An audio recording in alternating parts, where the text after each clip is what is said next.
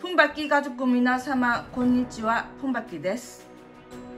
punbakiチャンネルは韓国人、저는 한국인입니다。韓国人が韓国コスメを成分分析し、成分よく効果のある韓国コスメを伝えるチャンネルです。まだ小さい効果を感じれるスキンケアラインと韓国カラーコスメも伝えています。スキンケアは口コミではありません。コスメは成分です。もう口コミで失敗するスキンケアはやめて成分を見て選びましょう。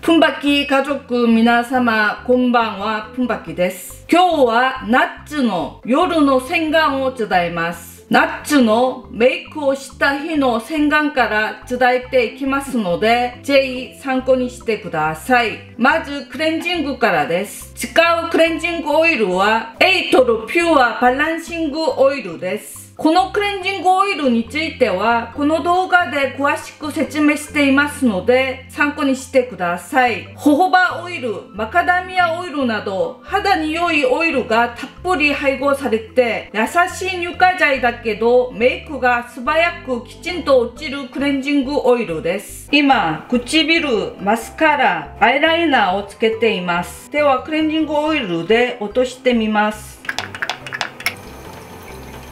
では流します。流した後はきちんと落ちたのがわかります。オイルできちんとメイクを落とした後に次に洗顔です。私が夏の夜に愛用しているクレンジングフォームは優しい界面活性剤と自然由来成分が 91% でシカの7つの鎮静成分がきちんと配合されているコスアールエックスピュアフィットシカクリーミーフォームクレンジャーを使っています。このクレンジャーは本当に良すぎて、私一人で感動するのはもったいないと思って、punbaki家族もぜひ使ってもらいたいので、コスアレックスさんにもっと安くできないかお願いしてみました。結論は目代わりより安くしてもらいました。一つの価格は 150ml 本品1480円のところ 12% 割引して1300円に、韓国から日本まで送料が700円ぐらいかかるので、これ以上は本当に無理ようです。もう一つは 150ml プラス 75ml で2360円のところ 25% 割引して1760円で、まだもう一つのセットがありまして、 150ml 本品プラス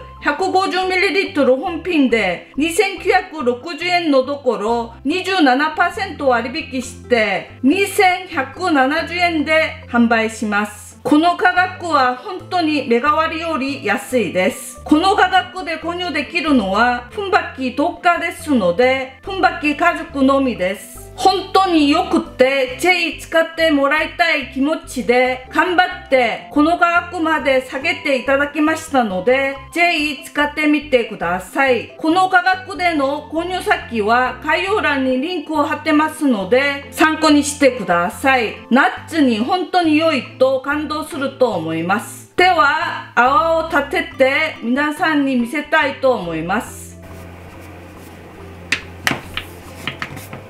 泡を立てますとすぐにふんわりとしたクリーミーな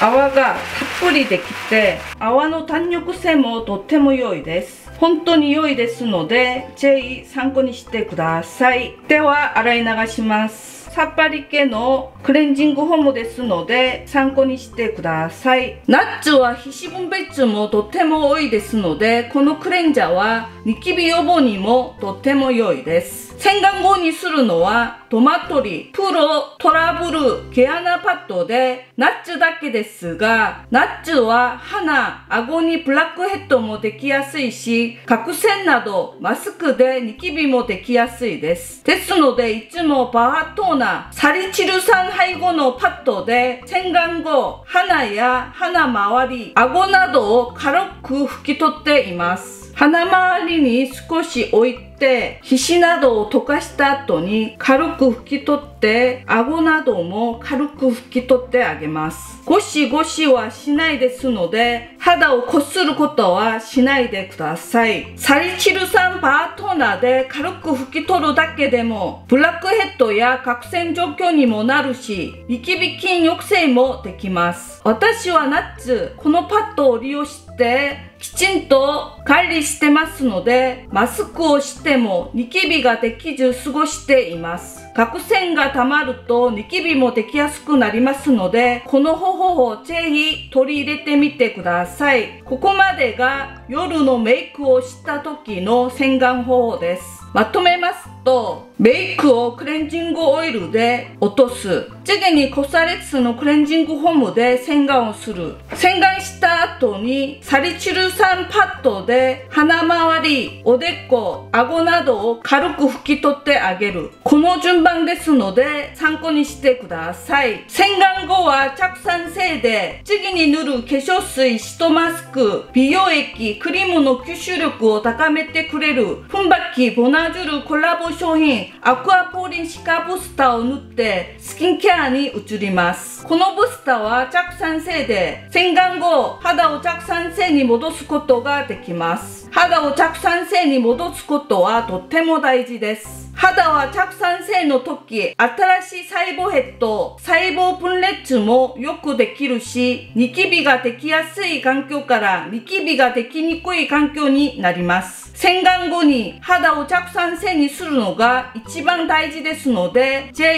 ひ参考にしてください。次にメイクをしてない時の洗顔です。クレンジングオイルを使用しないだけで順番は同じです。次に日焼け止めだけ塗った日の洗顔です。日焼け止めだけ塗った日はダブル洗顔をしたくないので、これ一つで洗顔をしています。商品名はランベルナチュラルディップポアクレンザージェルです。ランベルは韓国で本当に厳選された良い原料だけ使うブランドとして有名です。肌に顔に使用する商品ですので、やっぱり原料にこだわるブランドの商品をおすすめしたいのがpunbakiの考えです。コスアールエックスさんも割引してもらいましたが、punbaki家族がぜひ使ってもらいたいので、ランベルも割引してもらいました。ランベルは2380円のところ 10% 割引してもらって2142円で販売します。割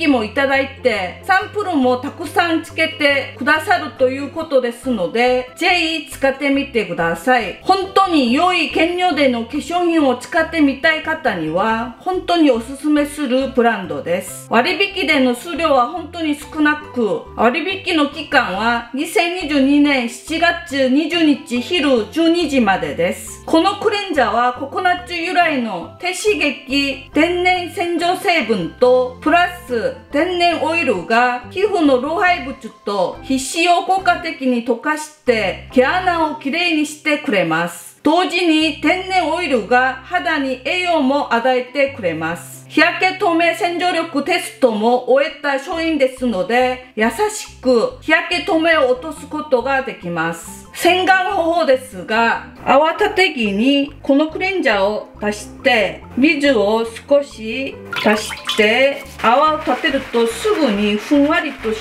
た